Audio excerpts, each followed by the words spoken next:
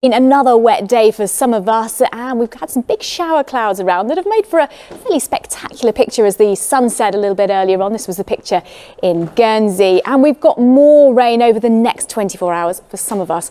Not everywhere, but the Met Office have issued an amber warning for heavy rain across parts of eastern Scotland, particularly Aberdeenshire, Angus, Perth and Kinross as well. And that's during much of Friday. So let's take a look at the expected rainfall that's going to accumulate just over the next 24 hours. Not too much across parts of southern England into Wales and Northern Ireland, but just look at those green and white colours across the east of Scotland. That's where we could see 100, possibly even 150 millimetres of rain over the higher ground. So enough to cause certainly more flooding problems. Although the rain will tend to ease away through the day, the rivers will continue to run high. So we've got this area of low pressure pushing its way slowly northwards. The wind's rotating around that area of low pressure, and that's going to drive in quite persistent rain for parts of northeast England and eastern Scotland through the course of tonight. Further south, the rainfall becoming lighter and patchier, some clearer skies developing too, and temperatures around about 7 to 9 degrees.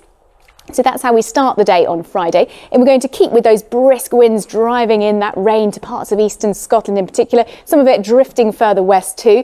One or two showers for Northern Ireland, perhaps Northern England, but a lot of dry weather generally towards the south and the west of the UK, and temperatures cooler than recent days, only around about 9 to 12 degrees.